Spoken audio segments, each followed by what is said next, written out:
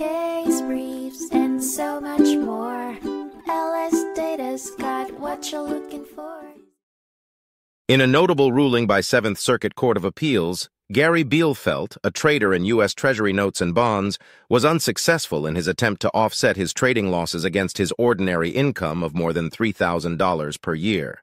The case, Bielfeldt v. Commissioner, was decided in 2000 and hinged on the distinction between dealers and traders in the financial market and the classification of Treasury securities as capital assets. Bielfeldt's argument revolved around asserting his status as a dealer rather than a trader, insisting that his transactions helped stabilize auction prices for Treasury securities. Nevertheless, the court disagreed with Bielfeldt's self-identification as a dealer. It characterized him as a speculator, a market participant who seeks to make profits from interest rate fluctuations, as opposed to a floor specialist with the task of maintaining an orderly market environment.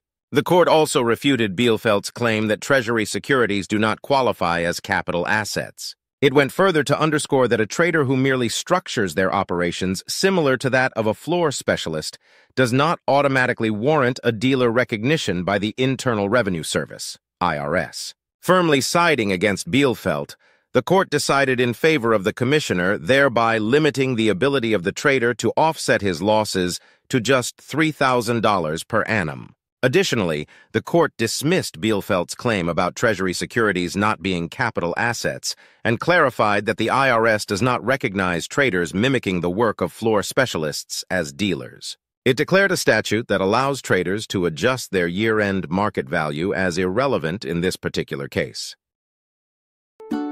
Case briefs, and so much more.